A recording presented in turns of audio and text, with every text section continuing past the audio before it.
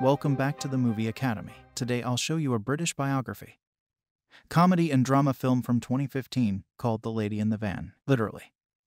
That's all about the unique friendship between a homeless elderly and a lonely writer. That is a mostly true story in Camden Town, London. In 1970. Let's dive in. Alan Bennett is a London playwright and actor. He is a closeted homosexual with few friends. He closes to his mother, descending into senility and physical debilitation, as he likes to talk with himself. There are two versions of Bennett. One is his living self.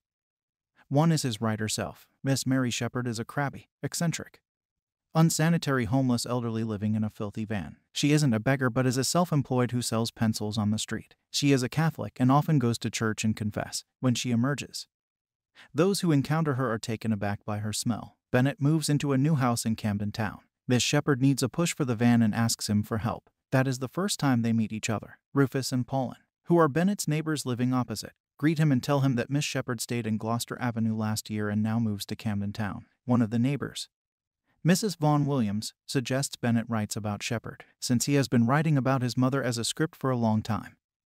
He thinks about writing something new, so he takes her advice and writes down what he observes from Shepherd. Miss Shepherd firstly moves in front of Fiona's house. Fiona wants to do a bit for the homeless. She tries to share the pears with her and be friendly with her. Fiona's daughter plays a soprano recorder.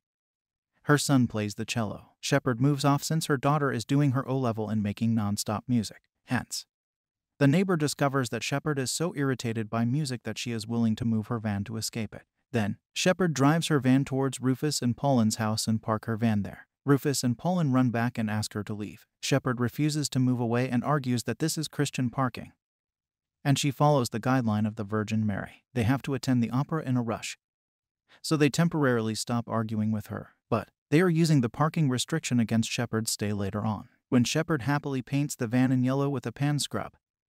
An official posts a removal order on the van windscreen. Meanwhile, the council workers are painting yellow lines. That means there are parking restrictions in Camden Town. Shepherd will be illegally parked, and she has to drive somewhere else. Lady Wigan, a Catholic lady, buys Shepherd a newer model of Bedford van. Bennett asks her to let her park the van outside her house, but she rejects it. The town neighbors pretend to be kind and offer their bits of help to Shepherd. They discuss Shepherd at a dinner party when Bennett is away. They blame Bennett as a fool to be kind to her. They don't want her to live near their house and want to kick her out. On the other hand, Shepherd always asks for Bennett's help as she thinks he is the one who genuinely helps and listens to her. She can use Bennett's lavatory if an emergency. Although Bennett feels reluctant, he lets her use it. After her usage, he scrubs out of the bathroom. However, he shops with her and buys her groceries. A social worker, Lois, regularly visits Shepherd and brings her what she needs. The neighbor told Lois that Bennett was Shepherd's pal and even described her as his girlfriend.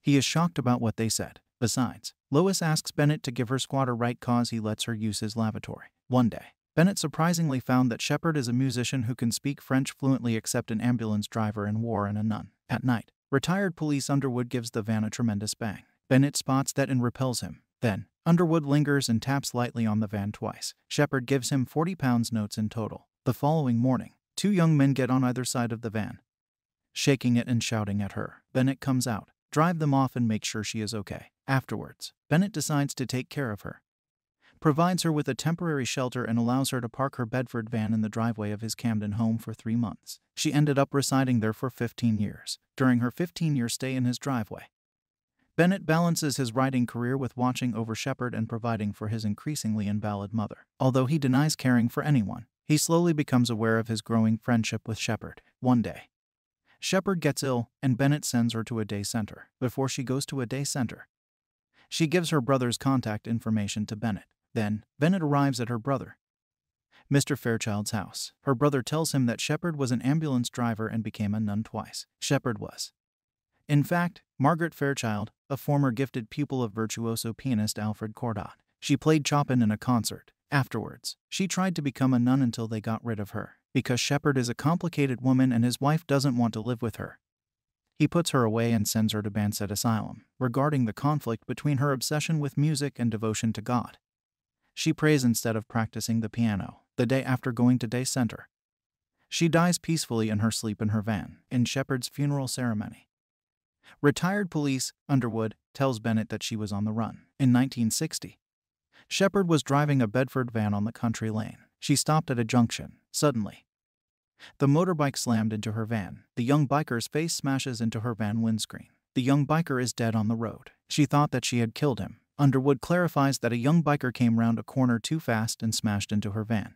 That wasn't her fault indeed. There was only a dead boy on the road. As she thought that she was a killer, she quickly drove off. She didn't even call the police or flag down a following motorist. Thereby, she put herself on the wrong side of the law. Underwood attempted to chase her on that day, but she escaped from his catch. However, Underwood never told the truth to Shepard. That is the reason why Underwood keeps blackmailing Shepard. Shepard believed herself to blame and lived in fear of arrest. Then, she changed her name to avoid detection. All of her weird behavior comes from that accident. In the end, Bennett reveals her true identity and her past. He decides to write a memoir covering the years he has known her. In 2014, the real Alan Bennett rode down the road and watched the file crew filming the final scene. The actor who acts himself unveiled a blue plaque on his home dedicated to the lady in the van. What do you think of this film? Leave the comments below. Don't forget to subscribe and turn on the notification so you won't miss out on any incredible movie spoilers. See you in the next video.